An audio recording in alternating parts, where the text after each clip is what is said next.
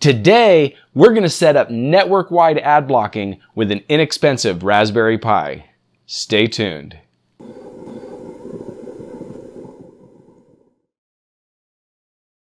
Today, we're going to be installing Pihole. It's a small, lightweight DNS server that was specifically tailored for the Raspberry Pi.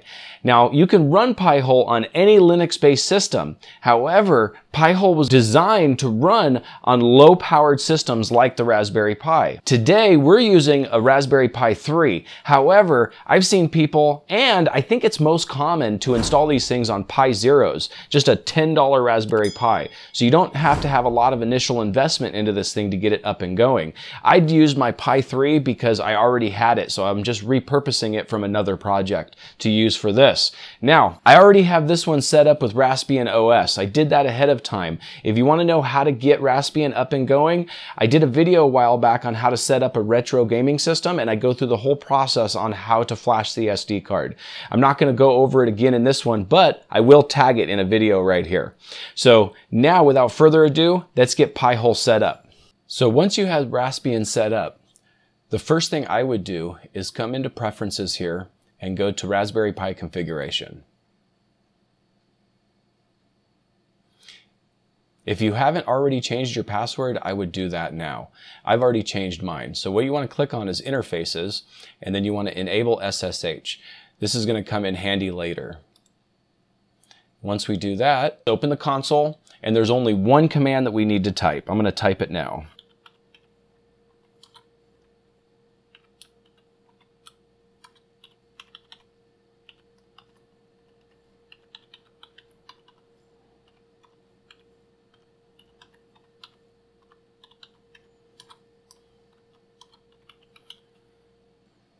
So once you type the command, just hit enter, and it'll go through and find all the stuff it needs to install.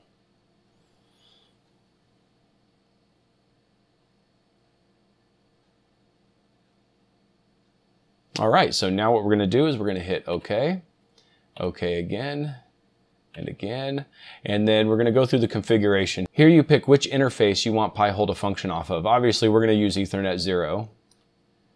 Then we're going to pick our DNS server. You can pick Google, OpenDNS, Level 13. You can pick whichever DNS server you prefer, or you can set up a custom one. I already have OpenDNS set up, so I'm going to select that. I'm going to keep the default ad lists. I'm going to select IP4 and 6 for the protocols that it's going to filter. And then here, it wants to know if you want to use your current settings as the static IP address. You need to set up a static IP address on Pihole in order for other computers in the network to be able to find it, because you have to actually point these computers to the Pihole. And I'm going to show you how to set that up in your router after we do this. But I don't want to use the default here. I want to set up my own static IP, so I'm going to click No. And then for my static IP, I'm going to set up 2. Default gateway is the same, and then hit yes, and then we'll move on.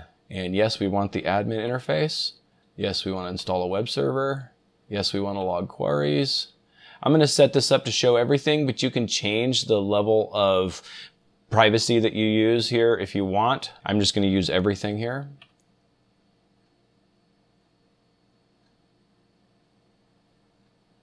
And then give it a second, and it will go ahead and finish the installation. I'll speed this section up right here so it doesn't take so long.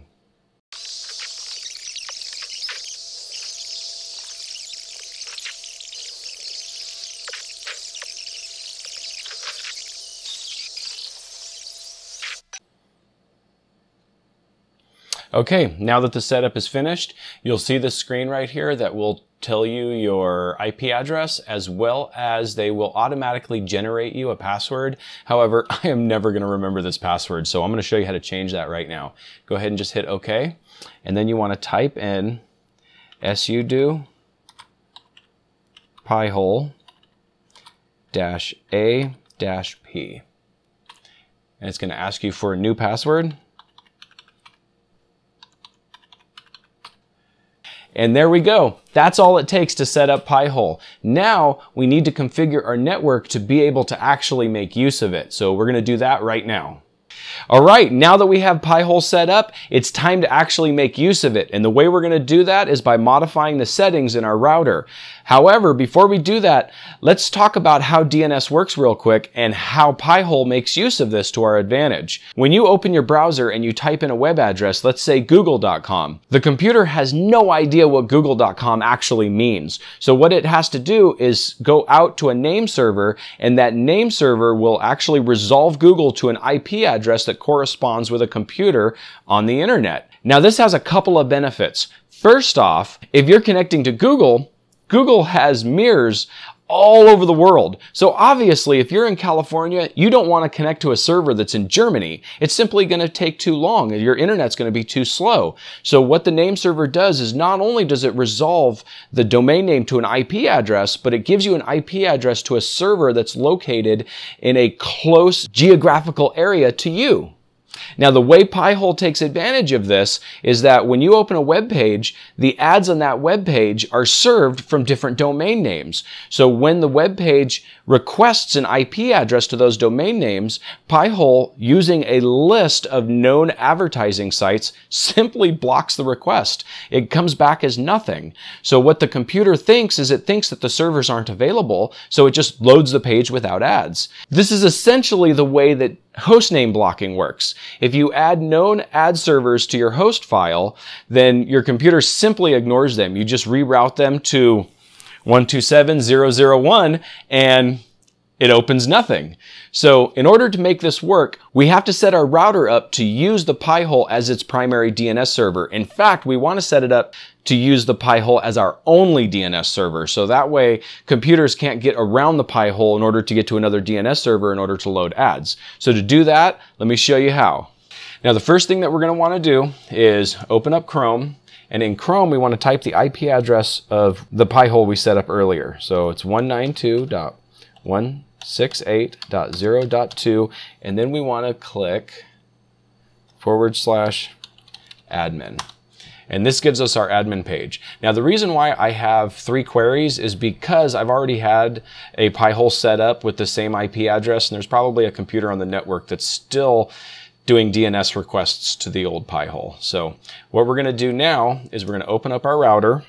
My router's IP address is 192.168.0.1. We're going to log in. I'm using DDWRT firmware on my router. Your router is going to look different. However, if you can get a DDWRT compatible router, I highly recommend it. It's a great firmware. It works really well. And some of the settings that I'm actually going to set up right now, you're not going to have available to you without something like this. So let's go through this real quick. So what we're going to want to do is on our setup menu, we want to go down and we want to find where we can specify a DNS address. So right here, I currently have it set up to OpenDNS. So what we're going to do is change this to 192.168.0.2. And then what you're going to want to do is for the static DNS 2 and 3, what I recommend doing is just putting nonsense addresses in here so that your ISP's DNS won't actually take over.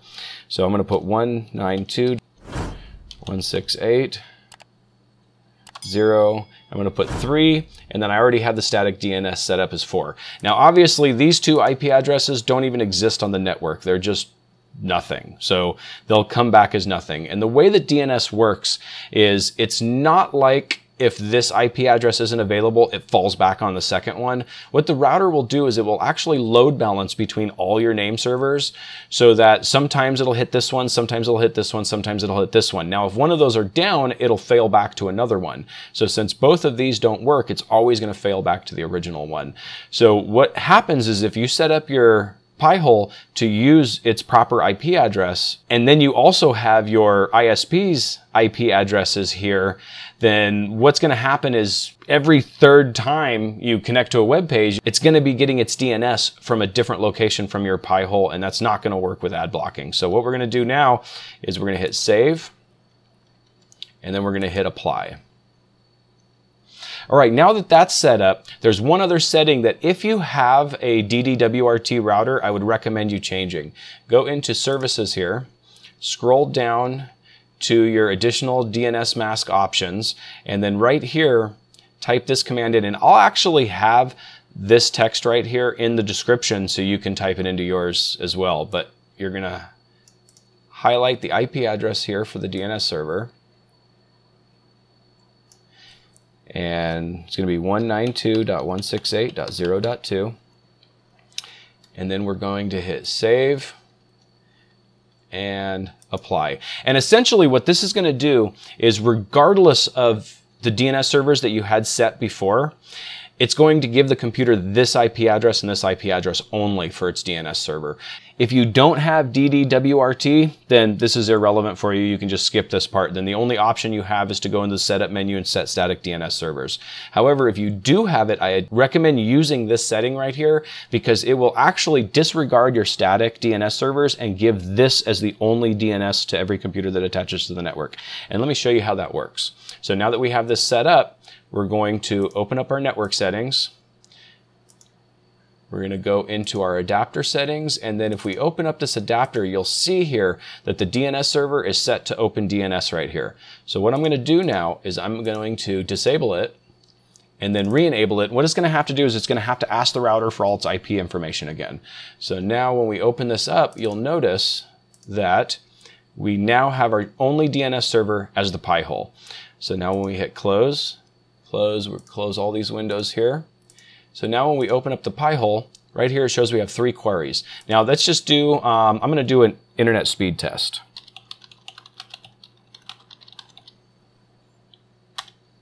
And then I'm going to go to speedtest.net. This website is usually just cluttered with ads. Okay, now what we're going to do is we're going to go over to our Pihole here, and as you can see, it's already blocked 19 ads, and it's done a total of 131 queries. Now, it's got 5 clients attached to it, so other computers on my network are actually already starting to attach to it. So if we look at the query log here, we can see all of the different sites that have actually been blocked. And it looks like a lot of them have been Amazon. So there's lots of things that you can do with this. You can connect to a whitelist. So if there's any web page that this blocks that you don't want it to block, you can always add it to the whitelist. Or you have a blacklist where you can actually add websites to a blacklist if you want to do it that way. And that's all there is to setting up Pihole. Now you can always go back to your control panel if you want to change any settings, or if you just want to see the stats of what's going on.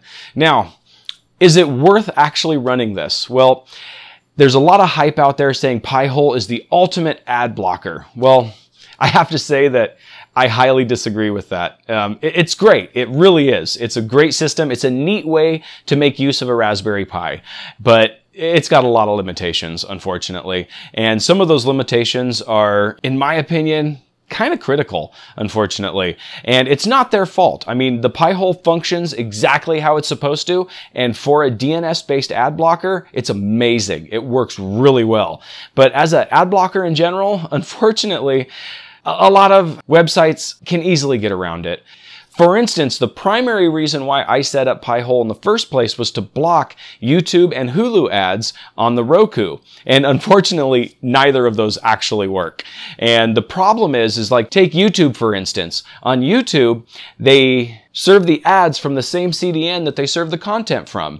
And they use an algorithm to create multiple third-level domains, and it's just a never-ending game of whack-a-mole. And unfortunately, once you block an ad server, they'll end up giving content through that same server, and then you've actually blocked regular content. I set up a list that promised to block all YouTube ads, and unfortunately, all it showed was ads. And the first YouTube video I went to watch, it wouldn't load. I've just given up on trying to block YouTube ads. It's just not worth it.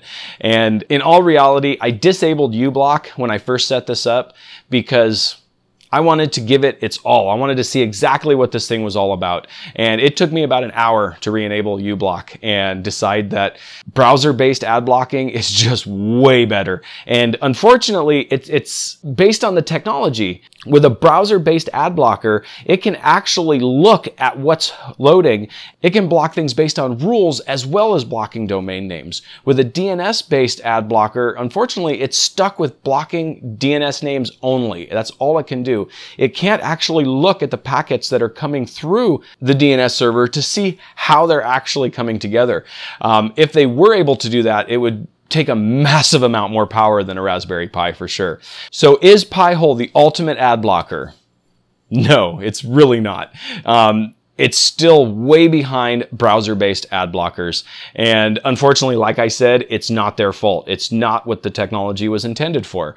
And that's just the way it is.